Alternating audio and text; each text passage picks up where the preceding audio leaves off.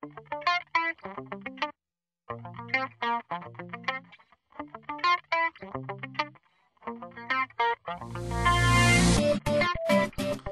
everyone, and welcome to another video over on digitalsmind.com. I'm Digital Dave, I'm your host and the proprietor of digitalsmind.com.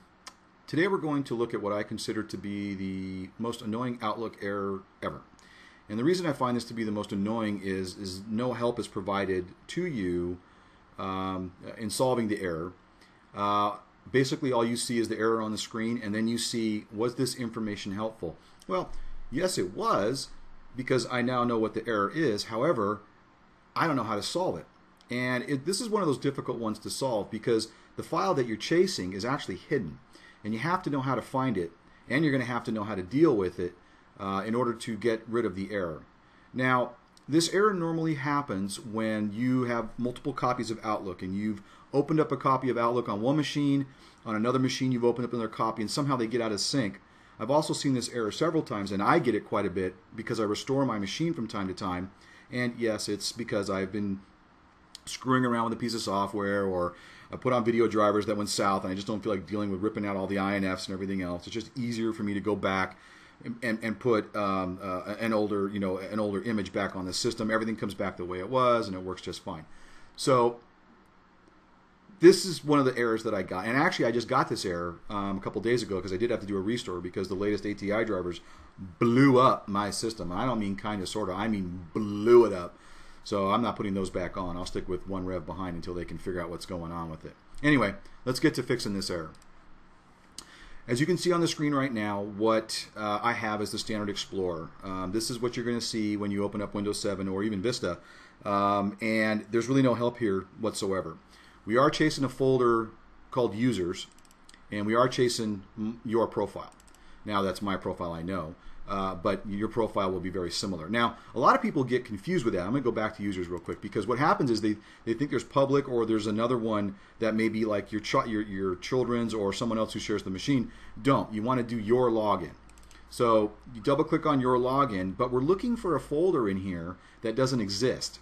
Actually, it does, but it's hidden.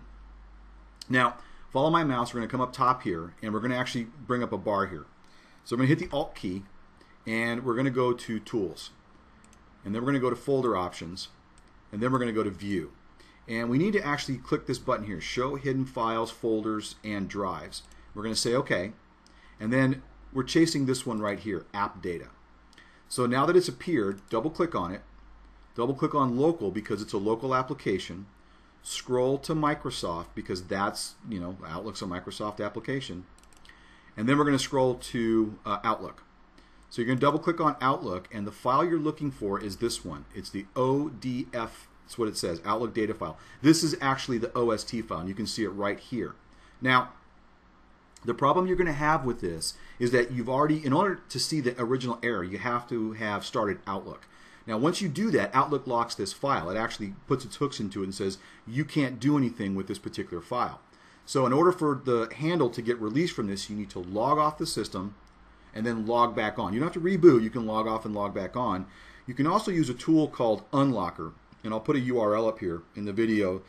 But you're going to have to load that up before you do all this. But what Unlocker does is Unlocker tries to get the handle to be released from the file that is currently in use, which can allow you to then delete the file. And the only way to get rid of this particular error is to either delete that or rename it. So if you want to keep it just for whatever sake, the OST, you can name it to .bak, Bob, John. It doesn't matter, just as long as it doesn't have an OST file on it. Once you're able to accomplish that, then you need to go back, reopen Outlook, and then Outlook will actually create a brand new copy of the OST file, which means it needs to resynchronize all of your data again. And it's the only way you're going to get rid of that error. So I hope this helps some of you out. I hope it shows you where you need to go to do this. And I hope that, for Microsoft's sake or for somebody's sake up there, that they provide a tool or someone does a tool that actually goes in and actually helps you do that. Or Microsoft just makes that error a little bit more,